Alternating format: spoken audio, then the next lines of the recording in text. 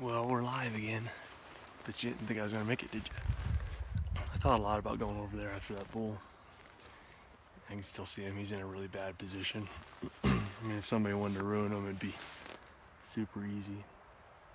It's not quite what I'm after. So I've got my elk that are down the bottom, all of them accounted for. Still no bull. So I'm just chillaxing and tried to go up high and get over a saddle to where I could bugle down into another basin, and it didn't go well for me because I've got I don't know, there's at least 7 or 8 elk up in there, so I can't really get around to look at them either. The wind's whipping pretty bad. Using my bow as a tripod here. There we go. The wind's it's just wrecking left, right, up, down, doesn't really matter. I was hoping the sun would pop out so I got a little better wind, but it's not working out for me. So I've changed clothes like 5 different times because it's rained and snowed and rained and snowed and rained and sunny and rain. That's the way it goes.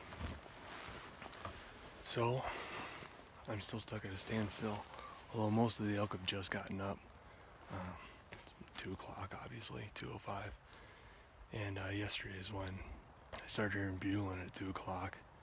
So it's really weird. There's a lot of cows here for some reason, and not very many bulls. There's a couple spikes I found up top, so I'm hoping there's a good one up top there somewhere. Ozman, John Vazzi joined. Love that guy. So I think I'm gonna just hang out here for just a little bit more and watch and see what these bulls are doing, or these elk are doing. And my one bull over there sitting underneath a tree, begging to get shot. I just can't do it, not yet. It's not quite good enough. Not as good as the one I shot last year, but oh well.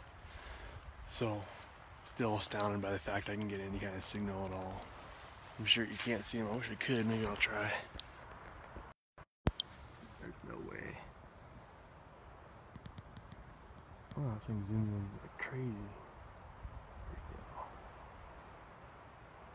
There he is, right there in about the center of the screen, right below that pine tree. Wish I could hold the steadier for you. But this is the kind of country I'm hunting right now. It's all pretty much open. There's some dark timber in behind me and a couple little sloughs. That's not. So put my stand back together there. It's a pretty good bow, except for, oh yeah, it does make a pretty decent tripod.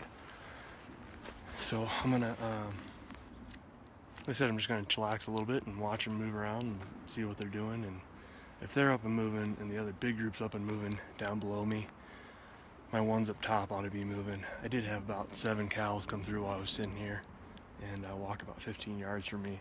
Unfortunately, my phone was so cold I couldn't get it to actually turned on and shut back off. Would have been kind of cool footage, so Ozman, favorite. Alright, well, hopefully my next update will be a big dead bull somewhere. I don't think I'm going to mess with that guy over there. It's just not what I came for, so onward and upward, literally. Peace out, guys.